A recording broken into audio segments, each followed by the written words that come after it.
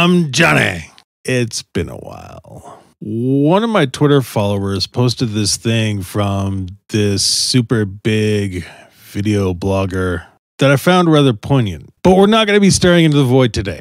For this new season, we're going to talk about journaling. Now, when I say journaling, there's this built-in gender role thing happening. Journaling brings up images of Pinterest and washi tape and scrapbooking. But journaling is a thing that can have a very masculine appeal too. And in fact, many highly regarded artists and writers have kept a journal. What is a mad beat science logbook but another funky word for journal? And as I've mentioned in other past episodes, journaling can actually give you a lot. So we're going to talk a little bit about my process and how I do it. And this means something because this is coming up to the end of my 5th year journaling in this very consistent method. Well, consistently inconsistent.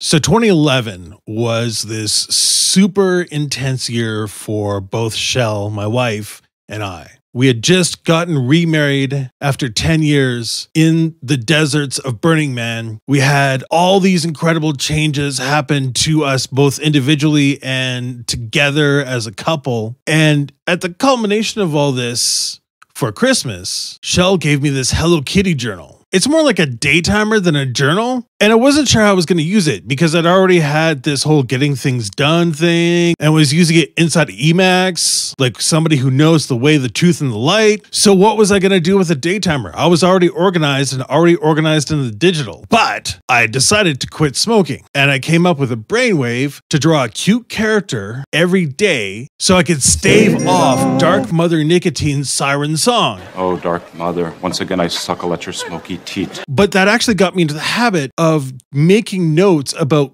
cool and interesting things that I had discovered that week and chronicling my days. And then at the end of the week, what I would do is I would collect all the notes of the week and I would try to distill them down into tiny pictures that would fit into the calendar section of the month. And this continued on and on and on and on. And by the time December rolled around, I found that A, I was getting kind of sick of my old ratty tattered journal, and B, I was excited to start a new one for the next year. So this process of collecting ideas and thoughts and feelings throughout the week and then regurgitating them on a weekly or monthly basis and distilling them, I found to be actually quite something. It's not just satisfying, and empowering sounds so cheesy, but it had mojo to it.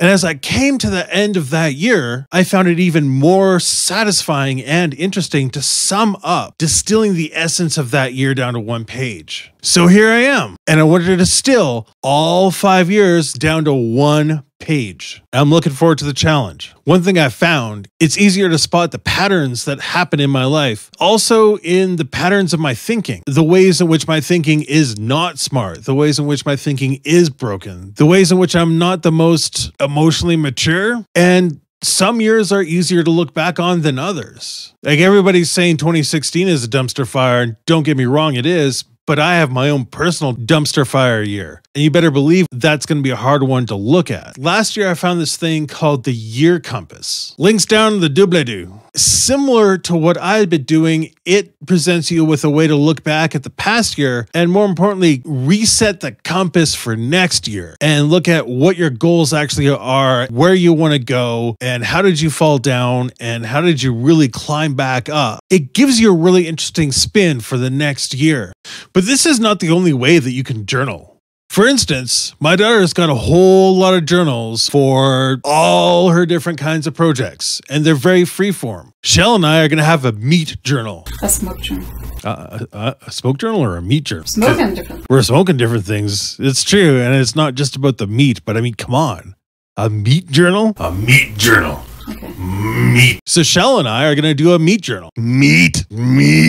We're going to log all the different smoking adventures. Smoked salt, smoked cheese, smoked meat, of course. But there's really no rule around this kind of thing. You just kind of pick it up and go and find something that really works for you. Do you journal already? Is there a method to your madness? Let me know in the comments below. I missed you guys. And remember, beat scientist logbooking is fun.